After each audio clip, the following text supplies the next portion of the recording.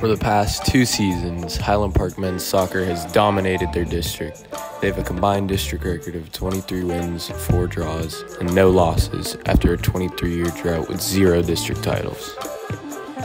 But it hasn't been all sunshine and rainbows for this squad, as they suffered a heartbreaking first-round exit last year and a nail-biter against Corsicana that went as far as penalties. But this year they are hungrier, led by coach Salvador Ritchie and captains Lucas Guevara-Bada, Kyle French, Richard Paulus, and Jack Christ. This team plays with a chip on their shoulder every week.